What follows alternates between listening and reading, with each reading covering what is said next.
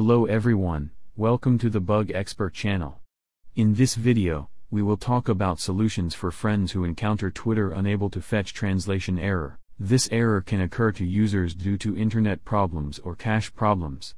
In addition, the application is not up to date, which can cause you to encounter various errors like this. Of course, you may encounter such an error not only because of this problem, but also because of many other problems. For this, we will give you information on how to fix the error by mentioning a few suggestions.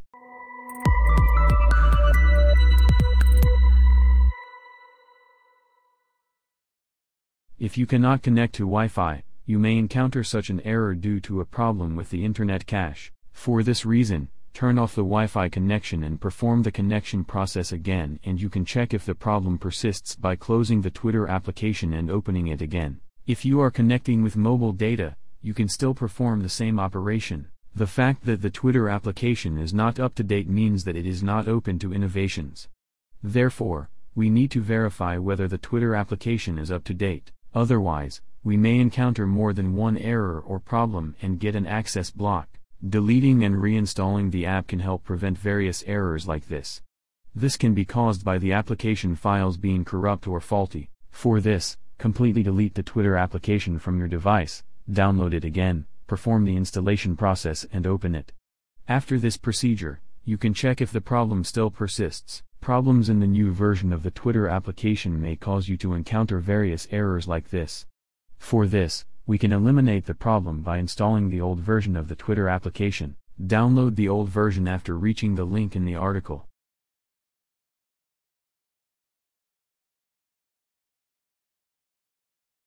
Uninstall the installed Twitter app after the download is complete.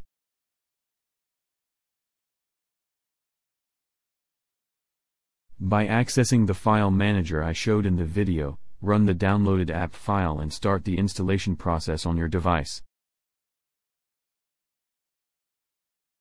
After the installation process is complete, you can check if the problem persists by running the Twitter application. If your problem persists despite following these suggestions, you can translate using the Google Translate application.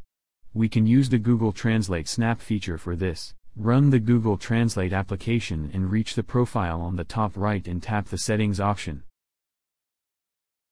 Tap to translate and activate all three options to reach the Twitter application. Then copy the tweet you want to translate and check the translation by tapping the sticky Translate button. Yes, in this video we have provided information on how to fix Twitter unable to fetch translation error. If the problem persists, you can comment.